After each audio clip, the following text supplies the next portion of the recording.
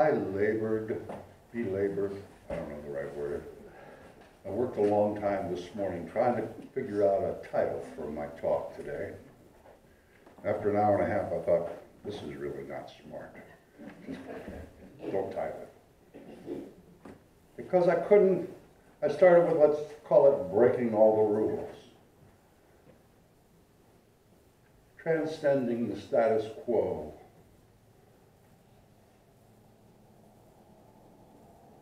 Speaking out will bring about harmony. Couldn't put an exactness to it. This is actually Vivian. I'll start this way. Vivian and I were having a conversation not long ago, and she said, "I've got something to tell you, and you probably aren't going to like it because it's not a compliment." I froze up. I stopped breathing because I had assumed my entire life that I was very nearly perfect.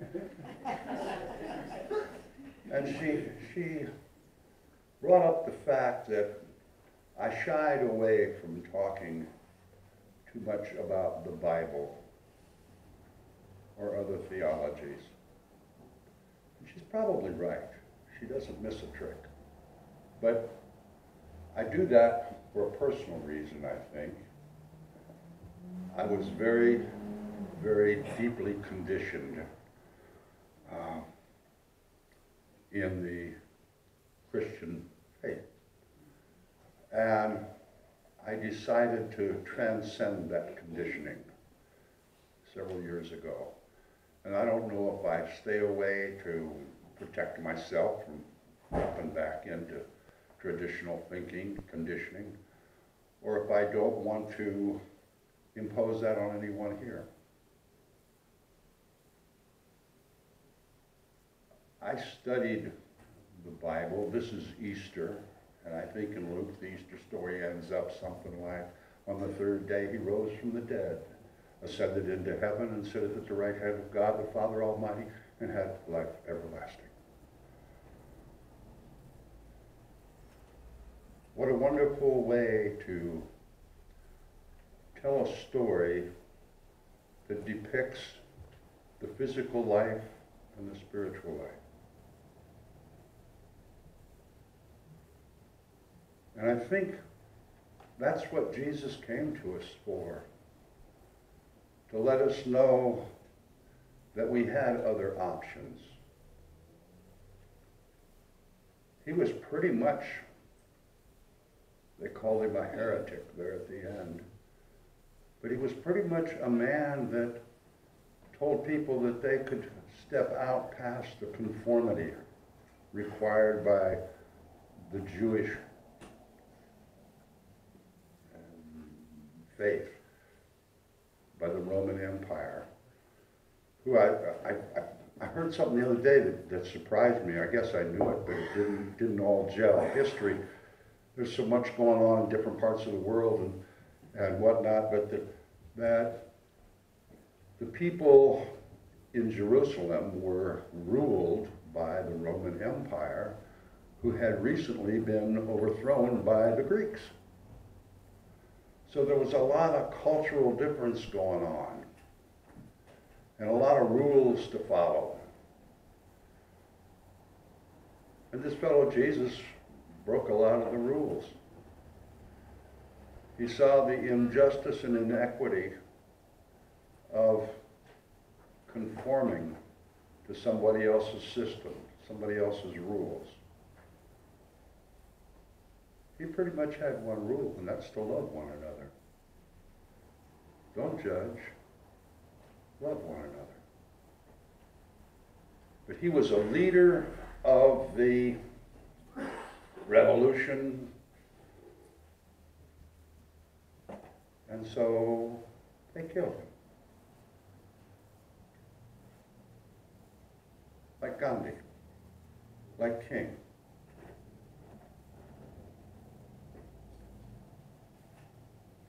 I am so pleased today in our world we have free thinking going on, especially right here in this room. That's why you're all here. You are all seeking ways to transcend the habits, transcend the status quo, to transcend the must, shoulds, and oughts of life. And think for yourself. Make your own decisions based on what's good for you and good for the whole. And today in our world, we have these great things going on. In the last few months, the Women's March and the kids, the students. And the great thing about it is there's no one leader, no target. Bruce just spoke about this new age coming on, this change of consciousness. And masses of our population, masses of the people of the world, their consciousness is changing. And they aren't following one leader, living by one person's interpretation of some rule or some written book. All these wonderful books that have lasted for hundreds and hundreds and thousands of years, they contain a lot of wisdom. They contain a lot of ideas about right living and cohabitating in harmony. But they've got a lot of rules too, and they're very exclusive. And I think it's up to us, each one of us, to think about that. What fits? What works? Does this work out for the good of the whole?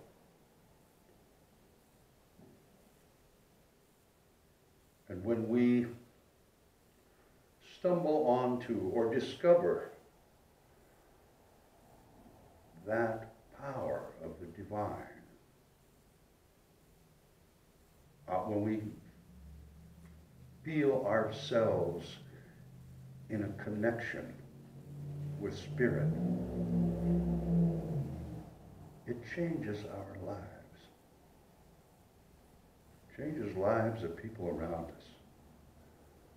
I was having breakfast the other morning with a friend of mine. This friend and I, we've been down some bumpy roads together. And he was sharing an experience that he'd had, that he saw some people and he just said, thank you for what you're doing. And they had a wonderful response to that. Wow, well, you're welcome. And he said he was almost brought to tears by that. That smallest little thing not only made a difference in those people's lives, but it made a difference in his life. He became aware just how closely he was in touch with his spiritual dimension, with his core. This is springtime. There's joy and happiness and hope and peace all around us if we choose to see it, if we choose to be aware of it. But if we're stuck in some habitual lifestyle, if we're following somebody else's rules that weren't designed for us, we might just miss it.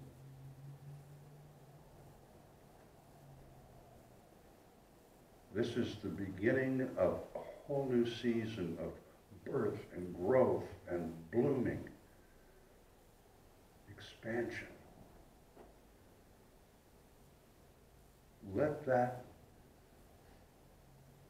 spiritual reawakening, that spiritual springtime, let it out.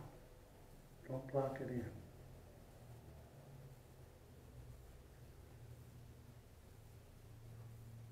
As you have these experiences of rethinking, uncovering one more little onion skin of the mystery of life,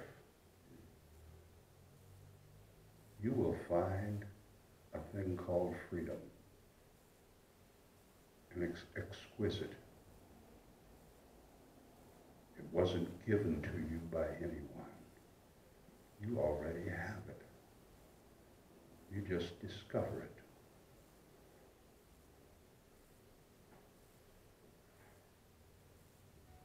Each one of us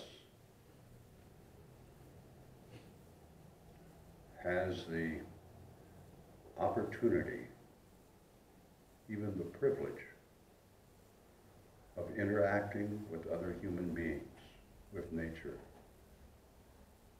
every single day of our lives.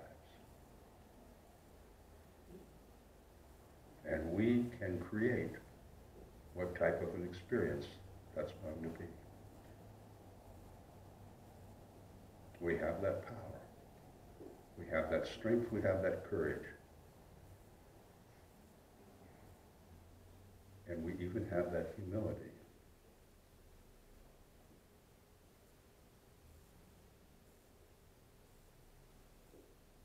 When we step aside, step out of, transcend all of the rules that somebody created,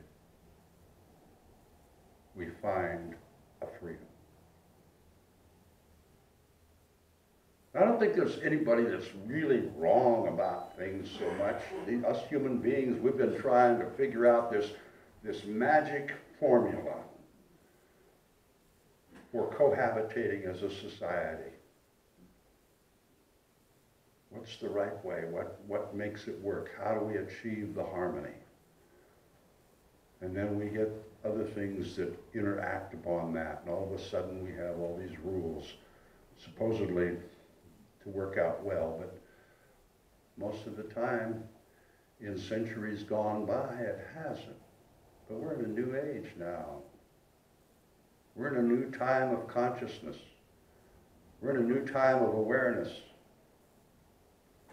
And each one of us, whether we're aware of it or not, creates by the minute the consciousness of this universe. You are free. You don't have to be tethered by anything. You have the power and the ability to think freely, to ponder. I love that word, ponder. And I got it from the Bible, from the Christmas story. And Mary kept all these things in her heart and pondered them. Ponder your freedom. Ponder all of the gifts you've received in your life, all the experiences, all the pain, all the joy, all the suffering, all the celebration. They've allowed you to be this unique, loving, caring, aware person that you are. And you have the privilege to share that. And the abundance that you carry with you and in you and around you, it's infinite. And for those of you who don't know the big words, that means unlimited.